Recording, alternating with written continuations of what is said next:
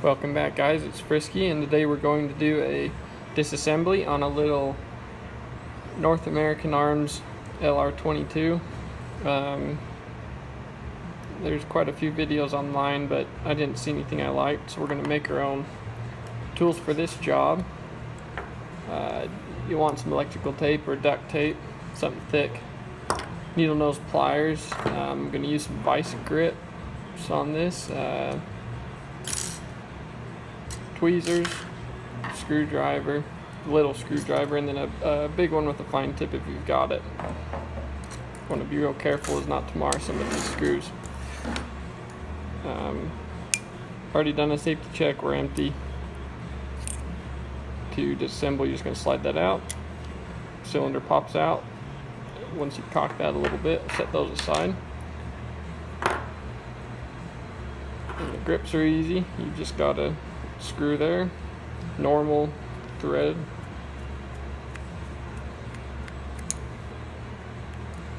Be careful not to mar everything up. Grips pop off just like that. We're not worried about these, so we're going to set them aside. Let's see. Now this guy here, you can do one of two ways. I've noticed some guys online, they were popping this spring out, both springs out. I didn't like that way. It mars up this inner edge, and you know, some people may not care, so go ahead and do it that way if you want. But first thing I do is I'm going to pop that secondary spring out. We're going to leave this one alone. And let's see. This guy right here, you got to be real careful. We don't want to mar the finish around. I don't care, there's some scratches on this anyway, and we're going to refinish this entire gun.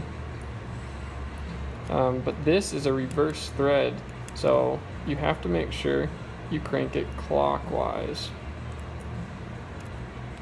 If you go counterclockwise, you're just going to get it real tight.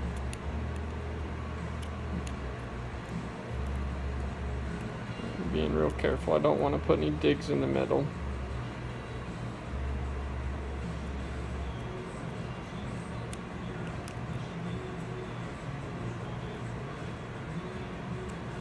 Okay, I've got it loose.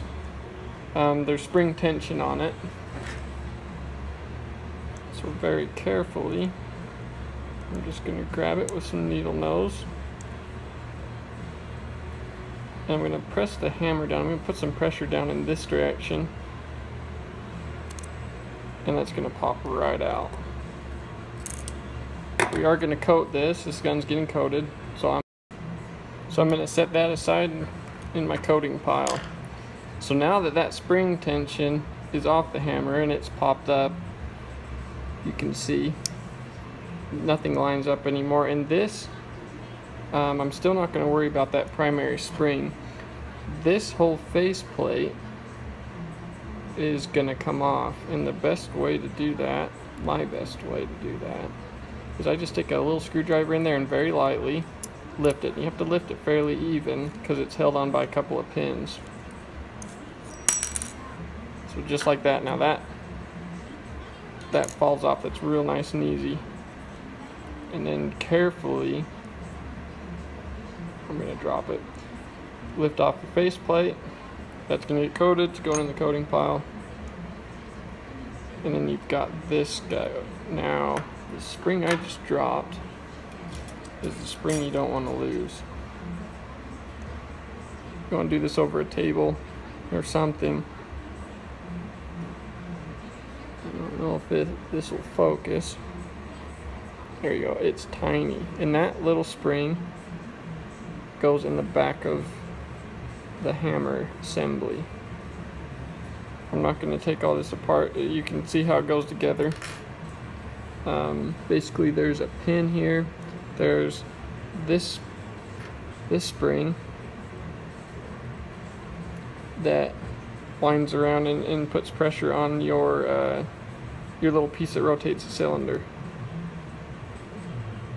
And when it sits in the gun, it sits something like that. But we're going to leave it all in one piece. If it falls out, it's not a big deal. It's pretty easy to see what you're doing. We're not going to coat that.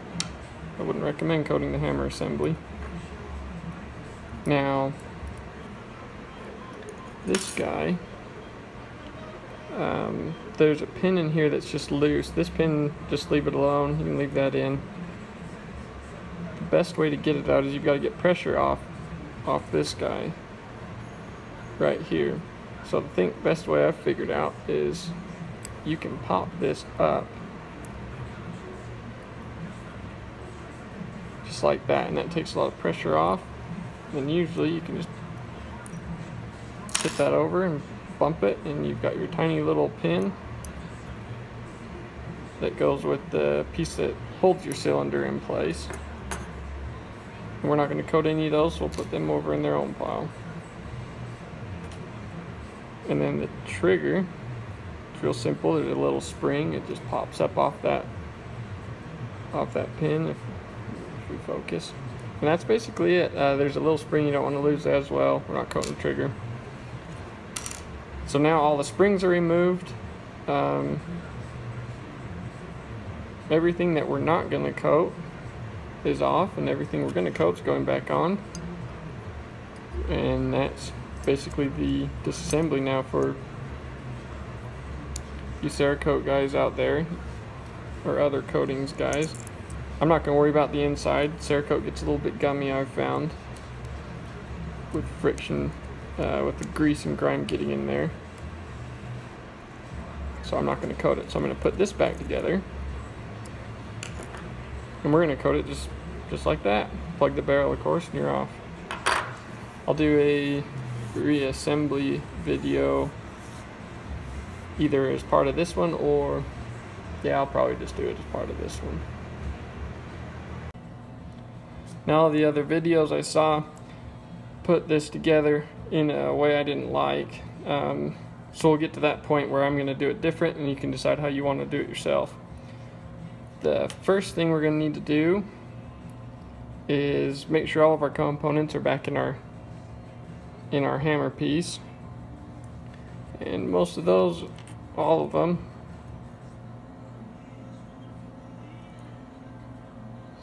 you're gonna have two springs, a coil spring, and whatever you call that spring, a detent, and your little lever arm that rotates your cylinder.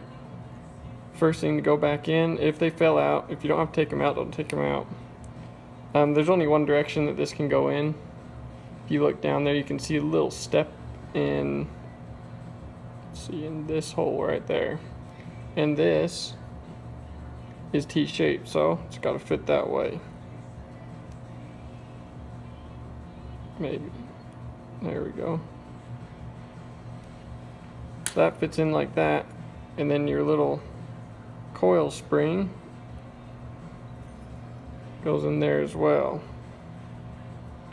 Now that's easy to lose, so I suggest working over somewhere. If you drop it, you can find it again, or have a clean floor if you're that lucky. Then back on this side, your lever arm goes in that hole, and this guy, you have tweezers right there you can pick it up with. This guy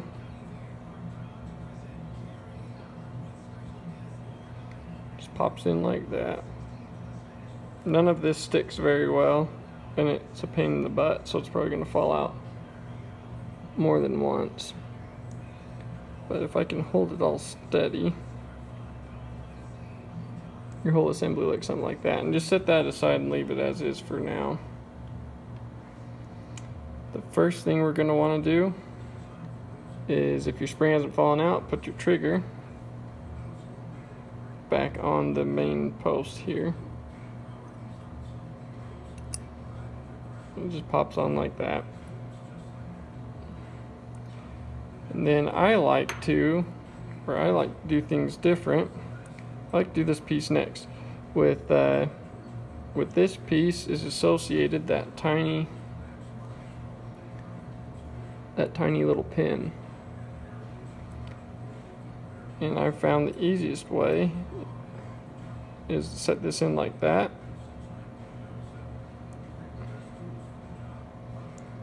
Set that in like that. Sorry if you couldn't see that. And then drop your pin in.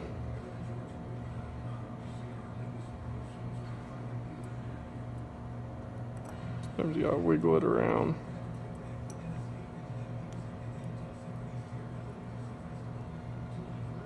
There, so that pin sits nice and flush.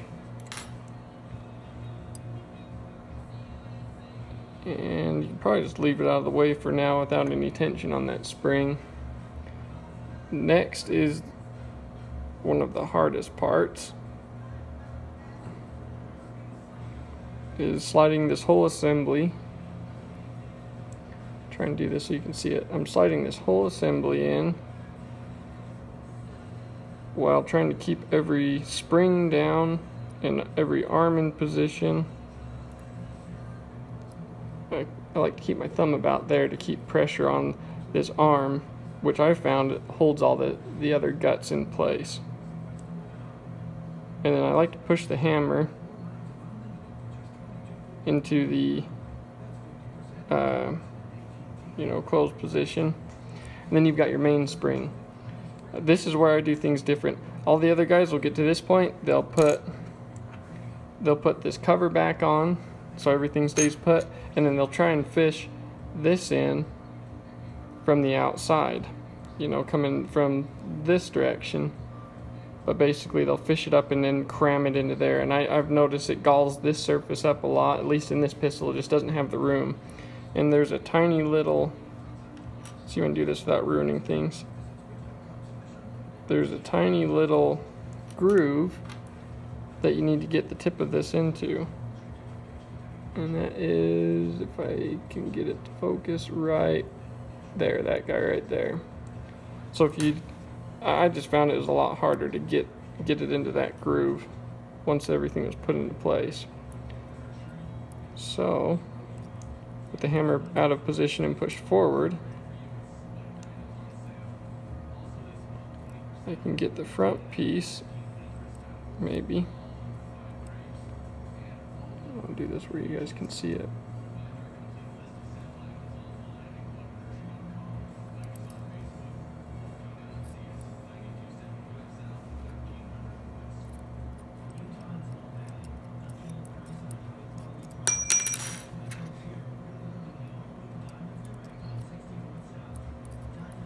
There. Almost. See if I can.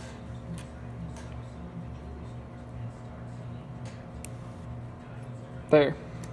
So this end of the spring is in here, our front part, even though you can't see it because my thumb's in the way, is in its groove. So then I go ahead and I let the hammer push back a little bit. Not too much, but at least a little bit. And that way it puts pressure on it and you can confirm you're in that groove. Now, without popping this curvy little spring up and losing everything, if this is where this one's got enough play in it, it fits around that guy. I don't know if that's supposed to happen or not, but it does, and we're going to use it to our advantage on this pistol. Then finally, we're going to put the plate on and hope everything doesn't move. Pinch a little of my skin in there. So now, all that's left to do, everything's still in place, that spring's in place, nothing's moved, nothing's popped out of place yet. So I like to keep pressure with my thumb on this plate and try and line that hole up as best as I can. And then we're going to drop our screw in.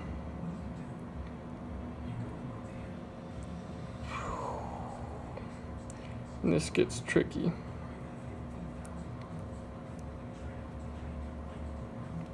It's a lot of guessing and looking.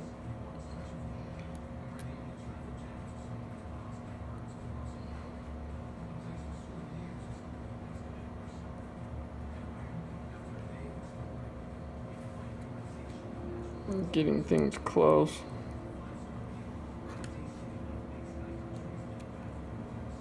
See if we can help it here.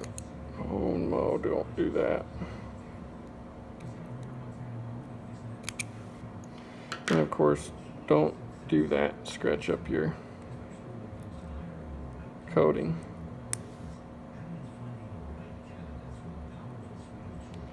I'll get this lined up right, and then I'll bring you back. Okay, that took some force, but I did it. And I didn't scratch my coating, so we're doing good.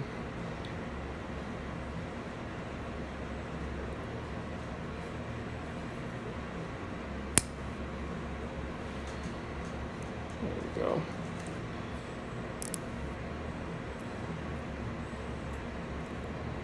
Go ahead and, sorry the lighting sucks, I know. I'll have to fix that for the next one. Go ahead and tighten that up. Use the better fitted screwdriver to give a little extra. Do your function test. Seems to work.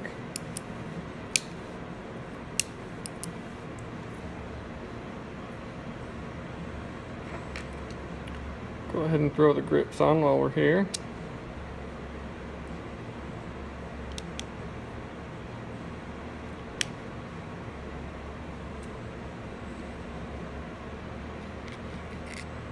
These stag ones just fit in, they have little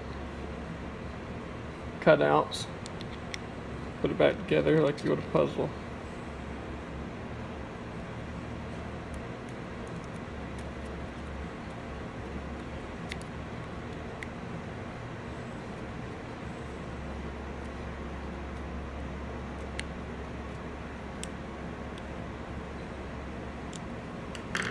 Good and tight. Let's drop the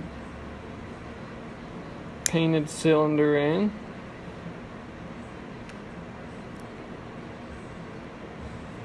Maybe.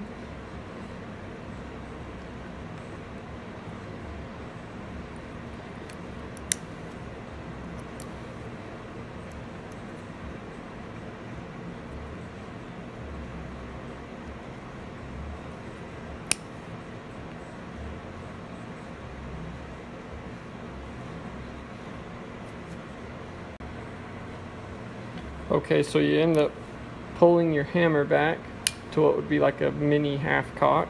It gets everything out of the way. Slide your cylinder in. Make sure it's centered up. Drop your pin. Do a quick function check. Seems to be working just fine. That's it for this video, and we'll catch you on the next one.